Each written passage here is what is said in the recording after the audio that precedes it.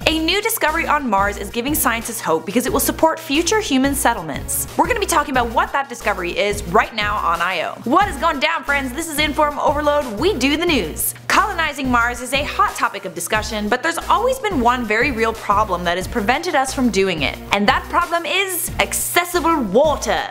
I don't know why I was British for that. Water has been discovered on Mars before, but not in an area that is accessible to us. Now scientists have hit a breakthrough. They have found a huge reservoir of water halfway from the equator to the pole. A subsurface reservoir was detected by radar on NASA's Mars Reconnaissance Orbiter. It lies beneath Utopia Planitia. Utopia Planitia means plains of paradise. So what makes this reservoir so accessible? According to Jack Holt of the University of Texas, this deposit is probably more accessible than most water ice on Mars because it's at a very low latitude and it lies in a flat, smooth area. A flat, smooth area means that spacecraft can land nearby and therefore colonize that area. And when I say this reservoir is huge, I say it's huge. It's predicted that it contains as much water as Lake Superior, and it's as big as the state of New Mexico. The ice is over 560 feet thick in some places. Scientists think that it formed as snowfall accumulating into an ice sheet mixed with dust during a period in Mars's history where the planet's axis was more tilted than it is today. At some point, if the water was liquid,